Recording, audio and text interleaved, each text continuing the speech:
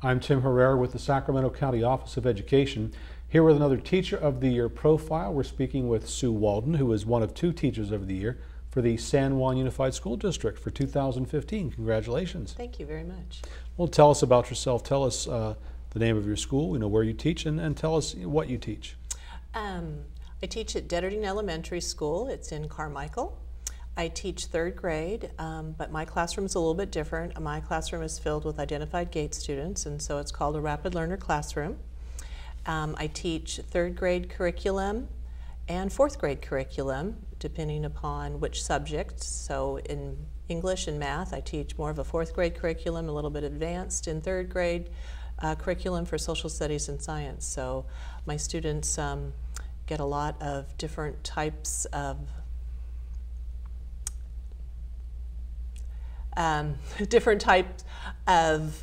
curriculum during the day in the school year. So when you say identified GATE students, what does that mean exactly? They have been tested by the school district and identified on the school district, or San Juan's district's GATE identified testing. Okay, so what is that like when you've got different grade levels plus different subjects all at once? That seems like a lot of juggling. How do you do it? Well, it's really not it's the students are all third grade students, but okay. I'm teaching two different areas of curriculum.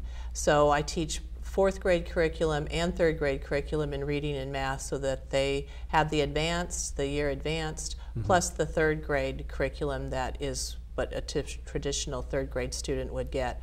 So yeah, it's kind of like a juggling. I feel like I'm walking two sides of an aisle and to get it all in during the day, but it makes keeps us all on our toes, and it makes the learning exciting. So what kind of a challenge do you face with the GATE students who they really are sponges? I mean, they really want more and more, don't they? The challenge is trying to stay a step ahead of them. And being able to figure out how to answer their questions that I don't know. It's usually, I'm going to look into that and I'll get back to you.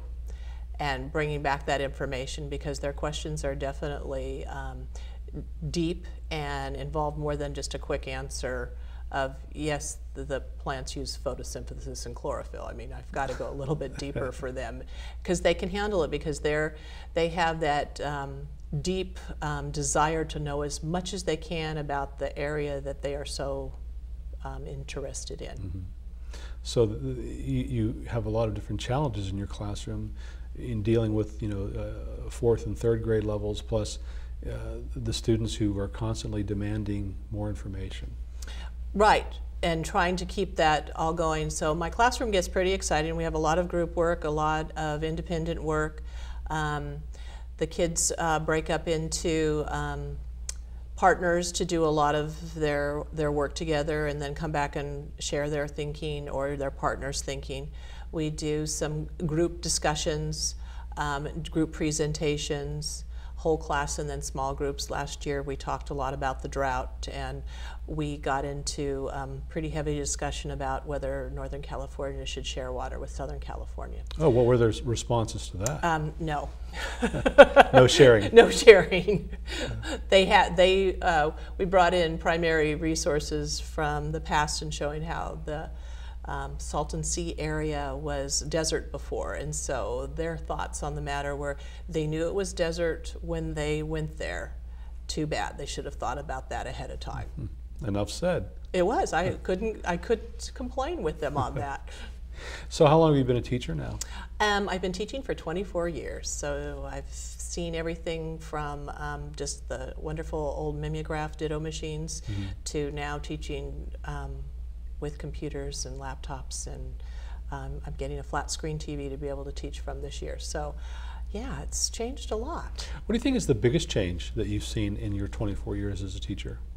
I think the biggest change is how fast technology and our society has changed, so the kids change much faster, and how that teaching, I'm not just teaching the traditional subjects I taught back in the 1980s, I'm teaching more about communication and how to get along, and positive and negative things of your reactions, and the domino effect of you do one thing wrong and it gets passed on, that I never would have thought I would have had to talk about over 20 years ago.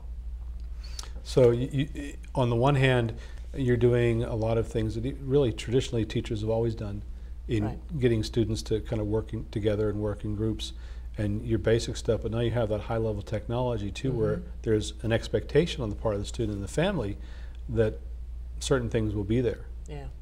Do you find that the technology really does help keep students engaged? The technology does, because they've been raised with it. It's interesting when you have an older computer and the kids are looking for the pad to scroll down, and you have a mouse and you call it a mouse and they don't understand what that is. So it has changed drastically for that, and they are used to that quick result. Everything happens quick these days, whereas in the past we would mail a letter, it would take 2 or 3 days to get there, and 2 or 3 days if you get a response back, and now you can text on the phone and email, and it's so much quicker. So you have students who have quick expectations, almost an impatience. Absolutely. Yeah. Yeah, that they want that immediate answer, where I'm saying, let's try that again. And that doesn't always go over really well when I'm not sure about that answer. Can you prove it to me? Do you agree with your partner? Do you both have the same idea? Did you both solve it the same way? And go back and look at it again, where we're used to, oh, I've seen that before, I don't need to look at it again. Interesting how you have to change and evolve. It does. With everything else. Yeah, it does. And that's one of the big dramatic things, is having kids to stick with it and getting that stamina, or the term grit, to be able to attack a problem, whether it is discussion, reading, whatever, and stick with it. And not just have that immediate answer. I've got it, I'm done, I can go on to the next thing.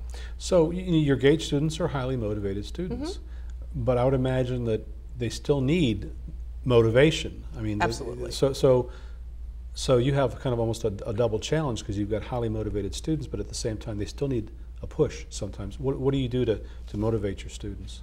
Well, there's a variety of different things that we do in the classroom to get it motivated. Usually group work usually helps, because they have an area that they're really interested in. Maybe they're good at reading and digesting that information and then presenting it.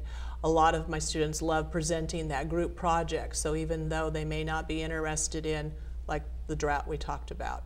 I had one of my students say to me, Mrs. Walden, I'm sorry, but I'm 3rd grade. I'd rather play video games than be interested in the drought. Well, he turned out to be my biggest speaker on whether we should share water with the drought, and he started from the one who said, I'm not really interested. So that working with the class and trying to look at it from a different perspective and how it does affect us, engaged him, and he really became a great leader of his group. So what about you? What motivates you as a teacher? What brings you into the classroom every day excited? I am blessed to be a teacher. I did quite a few other professions before I became a teacher, and walking in the classroom, it just gets me excited every day, trying to figure out and predict what's going to happen in my classroom. I'm planned for what I'm going to do during the day, but you never know what's going to happen and cause the day to go a little bit different, and what is going to happen, and how are they going to get excited, and where will that conversation take us. And I really wasn't prepared all the time for their answers, and so it took us on a different tact, which was exciting. But I was predicting they were going to go one way, and they went the opposite direction. So that gets me excited every year and every day to see which way, what's going to happen, what are these kids going to be thinking about this, what do they know about different things in history or science. And they keep you on your toes, don't they? Absolutely. Yeah. Every day. That's the exciting part. It is. It's what I love. Oh. Well, congratulations to Thank you. We've been speaking with Sue Walden, who is one of 2 Teachers of the Year for the San Juan Unified School District. Congratulations. Thank you.